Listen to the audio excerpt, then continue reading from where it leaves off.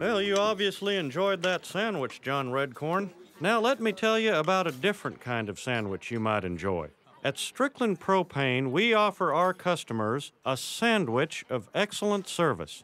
The meat... Hank, I'm sure your propane is wonderful, but the reason I met you for lunch is because I'm worried about the way Dale is raising my son.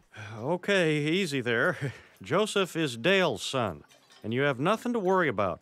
Joseph's a good kid. Heck, he's Bobby's best friend. I saw him unscrewing salt shaker tops at the food court.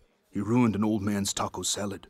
Well, you know how boys are. Yes, but there comes a time in every boy's life when he must decide to be good or bad. And a big, strong boy like Joseph can be very good or very bad. He needs a vision quest to guide him. Vision quest? All cultures have a similar rite of passage. Your people have a bar mitzvah. We're not Jewish. Really? Look, if Joseph needs something, Dale's his father, and he's gonna take care of it. You're cutting the field trip? You're gonna get in the hugest trouble in the world! Give your little pandas a shout out for me. Maybe Redcorn was right. Joseph's fallen in with the wrong crowd, and every group of bad kids needs a heavy boy to be the lookout. And Bobby is so impressionable. I hope he has the strength to stand up to him. Mom, Dad, I just saw the most incredible fabric softener ad. Is the supermarket still open? Peggy, keep him here. Did you know there exists a softness beyond any softness you've ever felt before?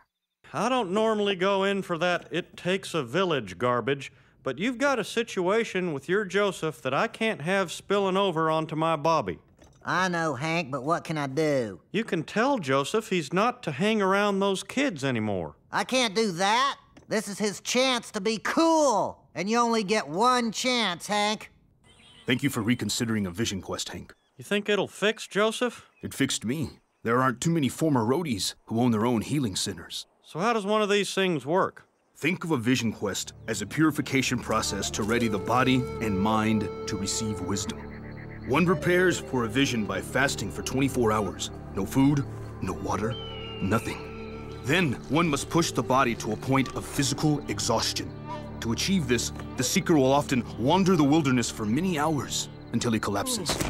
Got it. No eating or drinking, lots of hiking, then he'll see something that'll make him okay? Hopefully. In my vision, I saw a majestic tree blowing in the wind, but the tree had no roots and was lifted up and blown away. Hey, Redcorn! Green tube top, row 4! I knew then that the tribal elders had interpreted my vision correctly, and that wrangling groupies for Winger was no way to live my life.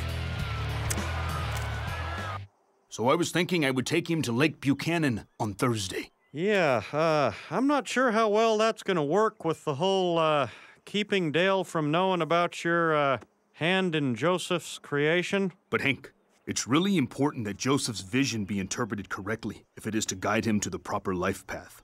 Well then, I guess I'll bring Dale and the boys camping. Joseph will have a vision. I'll report back with the dream, and you'll fill me in on the sacred wisdom and whatnot. It is a fair compromise. But Hank, this is an important ritual among my people. Don't half-ass it.